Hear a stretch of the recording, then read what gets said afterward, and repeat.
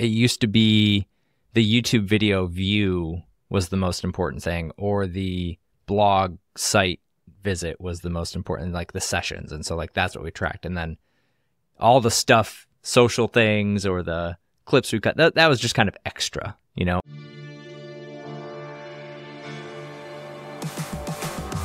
This is On Camera, On Brand, a show for professionals who want to look good on camera, but don't have the time or expertise to turn their office into a Hollywood studio.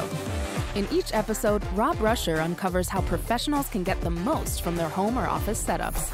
If you invest the time to share your stories on camera, you should be on brand. Well, everybody, welcome to another episode of On Camera, On Brand. This is a fun one. I got my buddy Justin in here. We recently connected. I actually found Justin through his podcast, Distribution First. And it was one of those, I don't know if you remember, Justin, where you had the episode and it just hit so many things that I just messaged you. I'm like, hey, you don't know me, but like, I love your show. And this episode was great because of this. And you're like, that made my day. And I was like, cool. I think, did we just become best friends? I don't know. We did. Yes. Anybody, yes. If you want to become my best friend, DM me about the podcast. So for those that don't know, Distribution First, you can probably, figure it out. But why don't you tell us what that means to you and even like how you found that niche of distribution content, not just like the general content strategy? Yeah, Distribution First is a form of content strategy, first and foremost. It's not simply like content distribution, because what I've learned is content distribution is kind of the canary in the coal mine for a good or bad content strategy. Like as you start to try and get the content out, you start to see cracks and holes, et cetera, in the overall strategy. And a content strategy is kind of the same thing for the overall marketing strategy. You start to see these things layer on top of each other.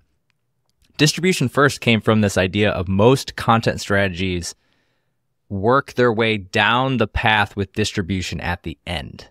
So we go from ideation, creation, distribution, and promotion. And distribution and promotion typically ends up being a checkbox at the end. Did we post it on Twitter? Did we share it on social? Did we send one email?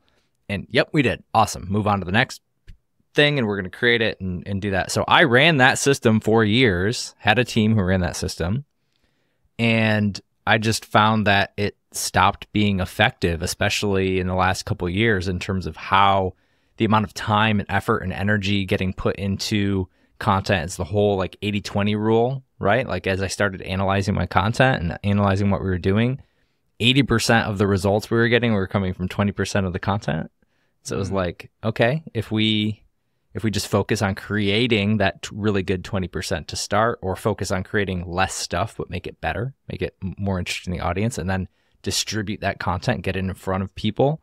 Because that's, I think, it's a missing link for a lot of companies, is the idea of actually getting the content consistently in front of the audience over time. And so a great example of this would be, we'll take a video. We're on your show, Rob. We'll take a video. If you have a long form YouTube video or a long form podcast or a webinar, whatever that is, and you have 100 people watch that video, engage with that episode, whatever, that's 100 people. Now, if you take that same content, cut up all that content into clips, into shorts, into other things, and then distribute that out on things like YouTube Shorts, LinkedIn, Twitter, wherever you want to share it, over, let's say, 2 or 3 months. Now you after you go back and add that up, and I've done this, I mean, depending on the company, the audience, all that, you might find yourself having 5, 10, 20,000 more impressions on that content over time versus the typical scale of, well, we hit record and I got 100 people. So it's just understanding the amount of ROI you can get off of that one piece of content and keeping it alive over time.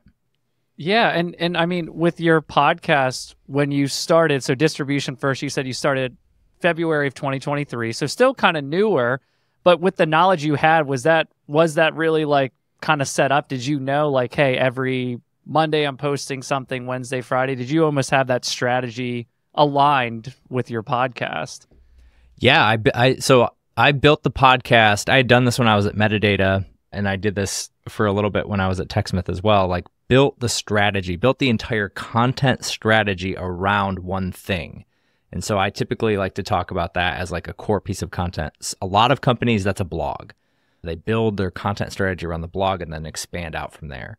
For me, it was the podcast. It just made so much sense.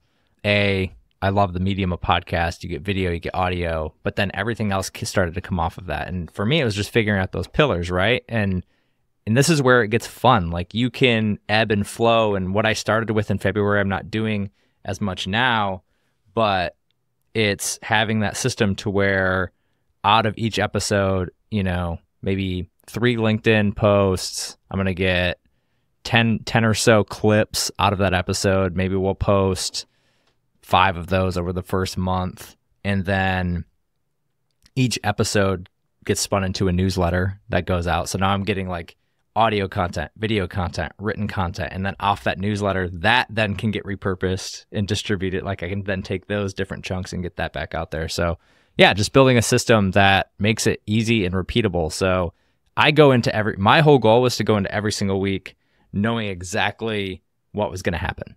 Like I want to know exactly what I have to do by the end of the week to say, yes, I've successfully created and distributed this podcast. And for you personally, is there like, because I feel like even a year ago, posting 1 video a week was good, right? If you had one YouTube video a week just a year, 2 years ago, you would build an audience. But I started that with my podcast. And then it wasn't until I got to like more serious with the distribution of the podcast. And I think it was the same time I started listening to your show, where it's like, okay, let me just do this Tuesday and Thursday. And even by just doing that, I started seeing, I wasn't getting thousands of views, but it was like, okay, instead of like 60, 100, it's like 200, 300, 400 impressions, but every video is getting that. And then I don't know if you've seen this, but what I love is you get a notification of someone commented on this, and they're commenting on something you posted last week. It's like, oh, wow, that's still compounding. That's not just like I threw it out there and it dies after a day. Yeah. I don't know if you've seen that too with different channels or the content you're putting out or the clients you work with. I think YouTube is the kind of low-hanging or like underrated piece of that, which is like last week I searched something and I found this video from 8 years ago. And the content was great. It was exactly what I wanted. It was like something about like scheduling a productive morning or something like that. And I was like, oh, okay, cool. Like all the information was still valid. They made that video 8 years ago, and I'm getting that information today in 2023. And so like that's the interesting thing about like a YouTube, Google, same, like those sort of like channels that are a little bit more long term. I think they're not an owned channel because you obviously don't own them, but they can have that sort of same feel to it. Podcasts may be similar depending on where that evolution goes eventually with like if people end up wanting to like search particular things. And then shorts I think are the same thing too. I've mentioned it throughout different episodes and different people I've had on my show, but eventually shorts are going to be searchable. Like they're already showing up in YouTube search. Google owns YouTube. Eventually you're going to be typing in how do I do X, Y, and Z, and it's going to be a 60-second short that shows up there. Or I need information about what, and it's a 60-second short. Just the same way we got used to typing something into Google and getting that sort of answer box. It's going to be, and we're like, oh, I don't even need to click on this thing. So like that's where, and now we're all used to like ChatGPT and getting answers. So like the way we get answers and how we do, like I'm not going to read a full-on blog. I'm not going to watch this big old video. We have to be able to adapt and move and be able to create content that can fit in that. Yeah, and a perfect example of almost like why the shorts for me, I mean, one I've seen when I started posting out shorts, my listens went way up and the views of the full video. So it's like, that's not coincidence, right? And I started looking at my own habits. If I'm going to buy, I mean, I love buying software. AppSumo is my favorite website. I need to like delete it, I think, or block it from my computer sometimes. But what they do so well is they make a little video for each app. So, okay, I'm kind of interested. Oh, watch this. And then it's short enough that it makes me want to see more. And I think a lot of people forget that where you want to give the value and you don't want to just like have someone click on the video and there's nothing. But it's also good to make me want a little bit more, I feel like, or make me want to listen to some more like tips or tricks. And I think shorts do that really well. Yeah. And I think for like, I think how we value content needs to change, in that it used to be the YouTube video view was the most important thing, or the blog site visit was the most important, like the sessions. And so like that's what we tracked. And then all the stuff, social things or the clips we cut, that was just kind of extra. It wasn't really like something we valued, at least as marketers. I know working on teams, like it wasn't something we truly valued. It was like, oh, cool, we got, whatever. Now I think in a social first, distribution first world where I'm looking on social 10 to 20x more times than I'm ever going to anybody's website. I'm even probably doing that more than I go to like their YouTube channel. And I'm definitely doing that more than I go to read their blog. Like I'm never going to anybody's website ever to be like, oh, what's your new blog? Never. And so like, and they could be full every single week. These companies, these teams that are just pumping out more and more and more and more content. But there's no habit, no trend to go do that and look those things up. And so I think as we do that, we have to understand like those email opens for our newsletter, that's valuable. That's maybe more valuable than anything else right now. Social content, super valuable. YouTube, short visits, super valuable. Podcast listens, like all those things add up, like, and it compounds over time. How do you define like a successful distribution strategy? Do you kind of have KPIs set up with your client or even yourself if it's with your podcast? Or is it sometimes simply like getting good content and just growing the audience and building those views? I typically like to go with a baseline to start. So like what is happening right now? Because then you can start to understand the landscape, right? And is that like you're checking their social channels? You're like, getting these views, these website traffic. Okay. Yep. Every month you're getting this website traffic, but it's coming from X sources. Every month you're posting X amount of things, and how many of those are ranking? Okay, if they're not ranking, how are you getting content? Because what typically happens is you see a spike and then it's gone, right? Because we promoted it when it released and then we stopped promoting it. And so people are just kind of then naturally discovering it with like 5 to 10, to maybe 20 views a month. Like it's not much. And I think that is the sort of trigger for a lot of companies to say, dang it, we just spent so much, and this is great content. Like we need to get that out there more consistently. And so I like to do it almost like I call it like a repurposing multiplier, in which is basically what I was talking about with that sort of 100 to 10,000 or whatever with the views, and just adding up all those sources. So just adding up what happened here. How I have this idea or this concept that we created the content around. Typically, we'll say a blog post, a video, whatever.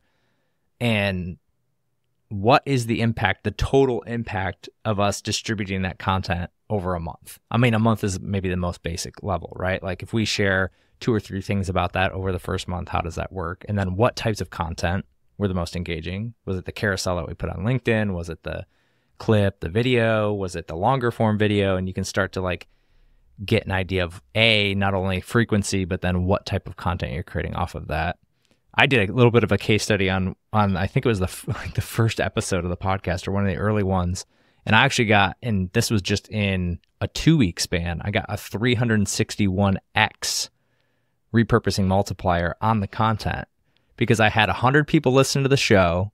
And then over time on social, I had, over 40, 50,000 impressions on the content because I created a carousel that took off. I had multiple clips. So I was taking all this content that was, I had a newsletter. So I took all this content that was based around the actual episode and got tens of thousands of more impressions on that content in 2 weeks. Man. And in your opinion, just since you're looking at these numbers, you're seeing how it goes month to month, quarter to quarter. I kind of know the answer to this, but is it worth doing a big distribution strategy without video content? Like to you, how important is video in terms of like a tool in this distribution process to get your message out? You absolutely can. You absolutely can. I mean, yes, I'm not going to sit here and say you must do video. But I think when you're talking about the repurpose ability, that's not really a word, but like how easy it is to repurpose something into different, video is just so easy. Like you get a transcript, you get to plan out the sections for a video, or for like you can think about how to turn that video script into a blog post, or those 4 things that you talked about into a LinkedIn post or a carousel, or like, I just think the natural ability to have this thing that's already audio, already video, all the things that can come off of it, it just makes it kind of a gold mine to be able to distribute and repurpose. Yeah, and at least for me, like sometimes I can just jump in and do a quick video, but the good content starts with writing for me. It always starts with, even if it's just bullets and an outline, and then I can go. And I've noticed, and I've heard it from your site too, I almost do the opposite of what you've said, and maybe we can dive into that, where you found that maybe a company doesn't do a lot of video first, and instead of them just writing new content, trying all these videos, I remember you talking about going in there, what was your highest performing blogs, articles, web pages, finding out what it is in there, and then creating just little shorts from there, almost as like a test. Is that correct? I'll let you kind of run with that. But I thought that was great, and that's helped me a lot to say, I don't have to record a 30, 45 hour long video here. Maybe I'll get there, but maybe I could just record a couple shorts, throw them out, and then see which one people like, and then expand on that. But I thought you had a great idea of how to do that from blogs. Yeah, you can do it. You can do it in multiple ways. When I ran the strategy before, I mean, shorts were barely even scratching the surface, and so we didn't even really do it with shorts. But I think a smart play now, so many blogs are in sort of that how-to, like that, like stuff, like we create things that people are already searching, and so you got all these blog posts about how to do X, Y, and Z. You basically have the script outlined, with your sections and all that stuff. And so it's like just taking those bits and like formatting it into a script that you can then record and then add, B-roll of the software over it, because you probably already have the screenshots in the post, or, there's ways to sort of, you basically already have your script outlined and your storyboard roughly put together for this video. And then from there, taking, whether that's maybe a 3-minute video that goes on YouTube, how do you then, knowing ahead of time, can then sit down and also edit it for a short, potentially? So there's an option there. Or you just go cut out that 3-minute video and just say, how do I turn this, how-to blog content into a short that I can get out there? And then you can be as authentic or as raw as you want. It doesn't have to be super polished if it's a short, right? Like you could literally, selfie cam over to like screenshot, screen recording back to selfie cam, and it could be pretty raw. Yeah, you don't have to get too caught up. I think that looking great and having some fancy things can definitely help, but in the beginning, even me, I'm just a proponent, is like, you just got to do it. You need to shoot some stuff, make some mistakes, because camera is a different beast, and you'll end up misrecording something or bumping things just happen. So I feel like the more you do it. Were you into video before your podcast? So you already kind of had an idea, you knew what you're doing. And was there any question of whether you would do a video podcast or just audio? Or did you know it's got to be both? No, I knew it had to be both. And it was really because of that distribution aspect and being able to repurpose that content, because even though I'm not doing YouTube yet, I have months of content just sitting in the backlog ready to roll if and when I need to, and I know it's evergreen. It's not dependent on it being recorded in February. That I could launch that next February and it's still going to be valuable, interesting content.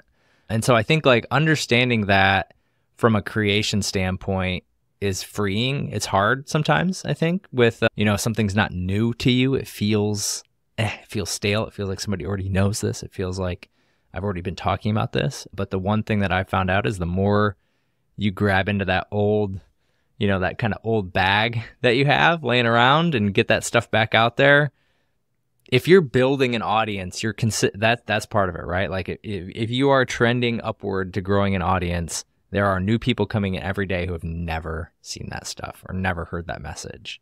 And so, yes, there are going to be people in your audience who are like, oh, gosh, like, Justin, will you just talk about something else? But if that's the case, that's cool. They're free to leave the audience. I do that all the time with creators and stuff. It's like I might be really into something for a while, love that content, and then I'm like, okay, I've got my use out of it. I'm going to move on and level up or just go off of something else. And that's okay. I do it all the time. Why should I expect my audience to be any different? Yeah, no, definitely. That is interesting, because sometimes I found too with like even now just years of watching YouTube almost as much as like cable and getting into creators. It's same thing. And then sometimes now I'm just like, oh, they're talking about something I'm into now. And then I'll start watching the content again more. So it's kind of fun how it shifts. But in speaking of the topic of sometimes it might feel like, oh man, why do I want to talk about the same thing or repeat myself? I mean, you have a great example of why that works. You were just saying how you got off the phone with someone that basically was selling you on your own services, like was like quoting some of the show. And you're just like, yep, that's what it's like you didn't really have to sell anything. It's just like, yep, that's me. That's what I do. Yeah, it's the value of it. And it happens a lot, whether that's folks who sign up for the newsletter or listen to the podcast or any of those things. I think that's the benefit of that's why I love the video show. That's why I love doing it, is because I hop on calls with folks all the time and they're so comfortable talking with me. Sometimes I feel like, especially if they've watched the show or see my clips, because they already feel like there's some rapport there if they've listened to me jabber on for months at a time on any given thing. And that's part of it too, right? Like if you listen to a podcast for 40 minutes every single week, you do feel like you start to understand that person and what makes them tick and how they talk and how they think about things. Like, I think that's the value of the podcast from my perspective, is I can share all those thoughts, be unique. I think that's the other part of it, right? Like, have your own unique spin. Don't try to be everything to everybody. Like, know who you're trying to help and what that is. And the more you can do that, I don't need 10,000, people who are listening to the show for what I'm doing. Like, I really want to like build a community of people who are built around the same ideas and understand what they're trying to do and are rallying around distribution, rallying around repurposing. If they're not into that, if they're like, I'm not ready for that, or that just doesn't make sense, that's okay. Like, there's plenty of people out there to create content and build those things around. But for me, like having the show and doing the LinkedIn content and all those type of things, that's what makes marketing fun to me. I don't have to go out and cold email people to try to like, hey, you ever think about repurposing your content? It's like, no, I've built this engine and built this sort of like content. It's content marketing distribution kind of in the wild. If you're reverse engineering it all, like I'm building the engine that helps supply inbound, which gets people interested and educates them over time. And that's the whole thing that I try to work with companies and clients to do as well, is, hey, regardless of where you're at, whether you're an individual, whether you're a B2B company, wherever you're at, you want to be able to show your expertise, share your thought leadership, educate your audience on a topic, and be seen as the go-to in that space. And I think doing that, understanding that's a long-term overtime thing, that's really important. So did you find your niche? Was that like an overnight thing? Just one day you woke up and you got it? How'd you narrow that down? Because I mean, you have you've worked at huge companies, you've done a lot. You could have gone in a lot of directions, I assume, with your expertise and experience. So did you kind of stumble onto it? Was it just, I'm always curious to see how people found like their lane, so to speak. Yeah. It was definitely more of a stumbling upon. So in 2019 is when I started, like back end of 2019 into early 2020 is when I started on LinkedIn, and it was really starting to, like, the platform was really starting to take off, and I would post about anything and everything, marketing, business, life, whatever, right? Like, we're going to post. And I think the thing that when you're trying to figure out your niche or figure out what you want to talk about, any of those things, it takes lots and lots of reps. So reps of like you getting that content out there, reps of you interacting with other people, reps of you understanding what's interesting to you. Because I think that's a hugely underrated thing, is like, if I didn't like repurposing and distribution, if I didn't really like, if I wasn't passionate about it and felt like I, was kind of like in this spot to be able to help people do that, boy, that would get boring. It would get boring for me. And I think that's an underrated thing. Like, you can talk about something all day long, but if you're not passionate about it and you're not actually like, all right, let's get people on board and really try to change how people are. Believe in it too. Yeah, if you don't believe in it, it's not gonna last. It's not gonna last. You're gonna get burned out from it. You're not gonna find anything. You're not gonna want to post about it. You're not going to want to get up every morning and talk about it. You're not going to want to do a podcast about it. So like finding that sort of blend of what you're passionate about and where you see like the crack in the kind of space and where you can kind of fit in, I think that's a perfect spot. And being able to talk about it from personal experience, I think is huge and going to become even bigger. So you can't just give tips. You have to share personal experience. You can't just shout from a mountaintop, this is what you should be doing, because I can go to ChatGPT right now and I can say, give me 10 repurposing tips. I can share those out. I can. Yeah. But it's much more compelling when it's, here's what I'm learning from this client. Here's what I'm learning from this. Here's, I'm going to bring an expert on to talk about what they're learning about, sharing those personal experiences and stories. Here's how I went from being this burned out content marketer to actually having a plan and feeling like I'm not coming in every single Monday like, my hair's on fire. What are we going to produce this week? And trying to like shift company cultures toward that is part of my goal.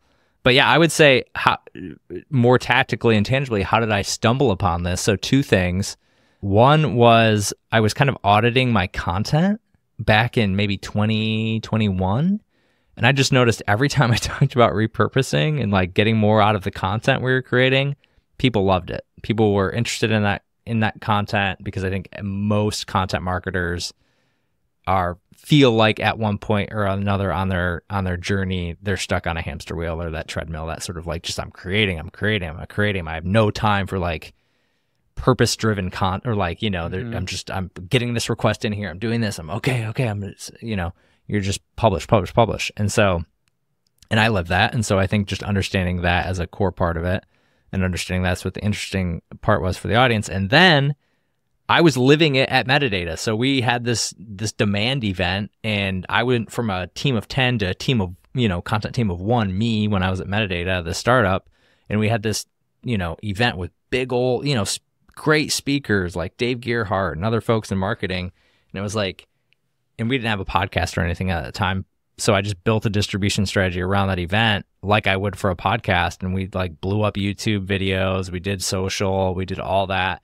And we ended up taking this event with 12 sessions and cutting that up into like 4 months worth of content that we dripped out. And what that did was all that content got made. And then I was able to pivot as the head of content and start to focus on the podcast and like build out the podcast and build that show because all that other stuff was running in the background and I could be creative and be strategic and like really understand versus like if I was trying to do both those things in tandem and like, because we stopped doing like, lots of the traditional sort of blog posts and all that sort of thing because we did that engine with the demand event. And so, I just realized it was like all of these things kind of coalescing at once to be like, oh, if I'm one person and I can get as much content out or a pretty decent amount of content out with, an agency with 1 or 2 agency help and then like strategically being able to do that as I was with like a content team of 10, like, okay, that's a pretty interesting case story. Yeah. I mean, I'm curious though, too, with your podcast, how come you haven't done YouTube? Or do you like to post like each thing to the platform? Because I know sometimes using like those tools, I've noticed even with my following, it's definitely drops if you don't post directly like on LinkedIn or on YouTube, which is really annoying. It is. Yeah. They've kind of figured out, scheduling and all that, which stinks but no, I mean, for me, it's focus. It's understanding where I need to be at right now. So like starting the business, like I have to be focused on a few channels, doing them really, really well, and then helping clients be as successful as possible, like build the business, build the content engine. So for me, the content engine is built around podcast, newsletter, and LinkedIn. And really like those 3 are sort of combined. I think next step would be YouTube. But for where I was at, it was like, do I want to add one more thing? Because when I do it, I want to do it right too. I don't just want to throw a link up there. I don't want to just throw a video up there. And then I've got to figure out how to build an audience there too and what that looks like. And so for me, it's just trying to understand like how to make that work correctly and how to do it correctly, because I don't want to spread the audience too thin yet either, to understand like where I'm sending them. Like, do you want me to watch the video? Do you want me to listen to the podcast? Do you want me to check out your newsletter? And so like just building some consistency there for me has been key, and just honestly trying to not overwhelm myself when it's not necessary. Yeah. And I mean, everyone I've talked to that has built a big following and is like, then going to another platform, all of them say something similar, either the line like, I should have just stayed on LinkedIn longer before I branched out somewhere else, and among that is just like focus on one at a time. Don't do like And all video of them. video is in depth too. I think that's the thing. Mhm. Like there's a decent amount of lift there, right? Like I have to get thumbnails made, I have to do descriptions, and there's ways to do that and templatize and do those type of things, or hire it out, obviously. But I think for me, it's just understanding like, okay, what's the lift compared to the ROI? And so if I'm spending 5 hours a week on YouTube to get 20 views, like is that ROI there, or would I rather just go play golf? Like, like I think like I might just rather go play an extra round of golf every week than get 20 extra views. And so, yeah, like just understanding what makes sense for you and your business. And that was for me what did. When it comes to like a podcast or a webinar, and I know we're coming up on time, so maybe we'll end with this. Like what suggestions do you give to people is like, what's like a base distribution strategy? Let's say you're recording some type of long form video, 30-minute to 45 minutes twice a month. Like where's like a good place for me to start thinking of how to distribute this content? Love that question. Yeah, for me, it's distribution first. So understanding what channels you want to post on or where you're posting consistently. Let's say LinkedIn. I feel like a lot of people watching this, LinkedIn is the yeah. So LinkedIn. One. So understanding LinkedIn, right? From a LinkedIn perspective, on LinkedIn, you only really have to post once a day. You don't have to. It's not Twitter. It's not some of these feeds where you have to be constantly feeding the beast. They actually like. The more you post on LinkedIn for whatever reason, they're like, we're going to suppress your stuff even more. It's true. Which is interesting. So like from there, you're like, the max I need every single week is probably like 7 posts. And that's if you go 1 a day, which is a lot for most people. And so you can like start to reverse engineer that. So I would say, because I think the two things, like let's say LinkedIn and email, right? Like for this webinar. And so the other thing I like to think about once you understand your channels is thinking about creating that content as if that you cannot link back to the original source. Oh, okay. Being that I have to get content out of here or get topics or get ideas or get clips, and they have to be good enough that I can't let people know where it came from. Oh, interesting. And so it's not about like the call to action on every short video and that. Right. And you can have a call to action. I would actually suggest having a call to action. But what that does is it frames you up to create that sort of zero-click content where, you get all the value, but the link is additive, right? I think Amanda at SparkToro talks about this all the time, like being able to create content that's so good on that platform. I call it platform native, like where if I'm scrolling, it feels like it belongs here. Because I'm telling you, we've done tests on LinkedIn, and when you post, even if it's a good post and you post that link to your blog, it just tanks. Like it doesn't. Yeah. These and I know Twitter's doing the same thing. Like they do not want you sending people off platform. And so I think understanding the platform you're on, so in this case we'll say LinkedIn, and then understanding you've got this webinar, I would honestly like comb through the webinar. Either you're gonna watch it or you're gonna read the transcript, or you're gonna do some of both, like maybe throw it in a tool like Descript or something like that. And you're gonna find the best moments and best topics that tie into the core themes, POVs, et cetera, that your company is passionate about and wants to get out into the market. For a 40-minute thing, that might be, 5. Hey, there's 5, we got 5. There could be more, but let's say like 5 60-second clips out of that. Well, if you're posting, 3 or 4 times a week on LinkedIn as a personal brand or a company, regardless, you can then take 2 of those things and drop them for, 4 weeks.